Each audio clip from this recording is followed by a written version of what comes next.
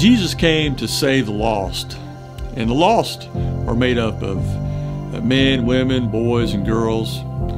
Perhaps you have heard of the Elisabeth Elliots and Mother Teresa's of recent times, but Jesus had some women in his time that followed the ministry closely and made many contributions to the ministry. In Luke 8:1-3, we read, "Soon afterward, he went on through cities and villages, proclaiming and bringing the good news of the kingdom of God. And the 12 were with him, and also some women who had been healed of evil spirits and infirmities. Mary called Magdalene, from whom 7 demons had gone out, and Joanna, the wife of Chuza, Herod's household manager, and Susanna, and many others who provided for them out of their means." So some women, like Mary Magdalene, did frequently accompany Jesus and the disciples. And our focus will be on Mary Magdalene. She's mentioned 14 times in the Gospels, and from references to her, we can see clearly what she did and how she did it. Something that stands out in 8 of the 14 passages is that Mary is named in connection with other women. But she always has a list. This fact alone seats her in a distinguished place when it comes to women in Christ's service. In the 5 times where she is mentioned alone, the connection is with the death and resurrection of Christ. In passages like Mark 16:9, John 20, verses 1, 11, 16, and 18. In one instance, her name comes after that of the mother and the aunt of Jesus. She stood close by the cross with these women, but because of their relation to Jesus, it would not have been fitting to put her name before theirs. No other woman superseded Mary in her utter devotion to the Master. Jesus rescued her from the grip of Satan. While some bad traditions teach that she was a prostitute, that is not biblical. That's a bad tradition. We're told right here in this passage that Jesus cast out 7 demons from her. So it's no wonder that Mary loved Jesus so much. Like all who have experienced his grace, she knew where she would be had it not been for her encounter with Jesus. She wasn't a taker. You know, a lot of people only look to God for what they can get, gimme, gimme, gimme. Saved by God's grace, her natural reaction was to show gratitude to Jesus by helping out in his ministry in any way that she could. Later on in the New Testament, as the gospel begins to spread, we saw where another woman helped the Apostle Paul in ministry. Paul interrupted a prayer meeting by a river one time, and he led Lydia to Christ. And this successful businesswoman helped finance much of his ministry. Mary and the other women showed that gratitude should matter as they helped provide for the mission team. Gratitude for what God has done for us should be followed by giving of ourselves. That is our time, our talent, and our treasure.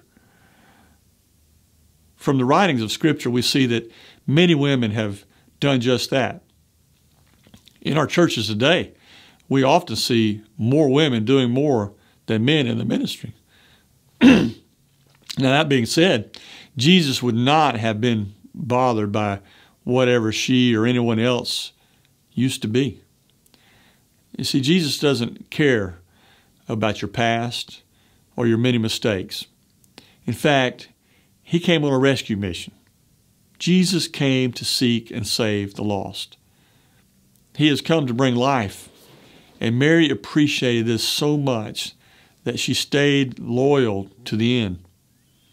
At the crucifixion of Jesus, the disciples had fled for safety, but we see the loyal bystanders standing and watching just a short distance away. As we read in Matthew 27:55 and 56, there were also many women there looking on from a distance who had followed Jesus from Galilee, ministering to him, among whom were Mary Magdalene and Mary, the mother of James and Joseph, and the mother of the sons of Zebedee. And we see that Mary leads the way.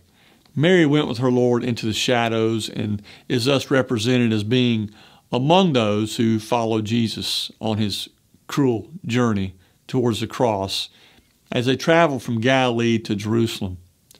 And as they followed, they still ministered to him. Mary was present with the other holy women at the mock trial of Jesus. No longer is he on the road with crowds gathering and hanging on his words, fearless in his declaration and public condemnations. He's arrested and tried for his life. Some of his closest friends had deserted him, but Mary and her group did not abandon him. No sooner had Jesus said, "It is finished," while on the cross dismissing his spirit, then the question arose among the Marys at the cross, how could they secure that blood-stained body and prepare it for burial? Thankfully, Joseph of Arimathea and Nicodemus showed up for that very purpose. The artist Rubens, in his masterpiece, The Descent of the Cross, represents Mary Magdalene and Mary, the wife of Cleophas, assisting Joseph and Nicodemus in receiving the battered body from the tree, preparing it for the burial, then placing the remains in the new tomb in the garden. Mary Magdalene remained sitting over against the sepulchre and beholding until Joseph had laid the Lord's body away. Matthew 27:57-61, we pick up. When it was evening, there came a rich man from Arimathea named Joseph, who also was a disciple of Jesus. He went to Pilate and asked for the body of Jesus. Then Pilate ordered it to be given to him. And Joseph took the body and wrapped in a clean linen shroud, and he laid it in his own new tomb, which he had cut in the rock, and he rolled a great stone to the entrance of the tomb, and he went away. Mary Magdalene and the other Mary were there sitting opposite the tomb. Mary was so endeared to Jesus for what he had done for her. She's last at the cross. She followed closely to know where he was buried. So it should be no surprise that she is first to discover the empty tomb. And it was in the area of the garden tomb that she hears her name called. In John 20:11-16, we read, "But Mary stood weeping outside the tomb, and as she wept, she stooped to look into the tomb, and she saw two angels in white sitting where the body of Jesus had lain, one at the head and one at the feet. They said to her, 'Woman, why are you weeping?' She said to them, 'They have taken away my Lord, and I do not know where they have laid him.' Having said this, she turned around and saw Jesus standing, but she didn't know that it was Jesus. And Jesus said to her, 'Woman, why are you weeping? Whom are you seeking?' Supposing him to be the gardener, she said to him, 'Sir, if you have carried him away, tell me where you have laid him, and I'll take him away.'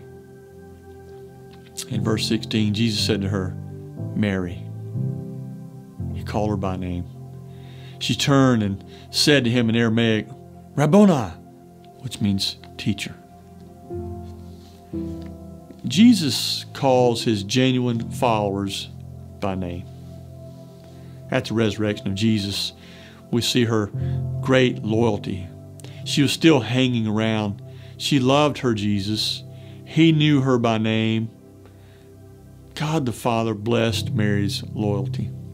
The first person to herald the resurrection of Jesus Christ was Mary Magdalene. Now, it wasn't Peter or James or John, but Mary.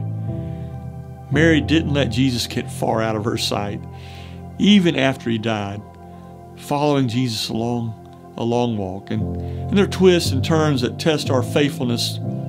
There are good times and challenging times, highs and lows. And a lot of people get knocked down and get back up. Some spring right back up. Some are slow to gather themselves, but God must really smile at those that stick with Him through the good, the bad, and the ugly. Mary was faithful to the end. We learn from her to never give up on Jesus. She's a magnificent example of loyalty to King Jesus. Loyalty. That's what's missing. Some are loyal to a cause, but how many are really loyal to a person, to the person of Jesus? Maybe this would be a good time to reflect on where Jesus found us and what He's done for us.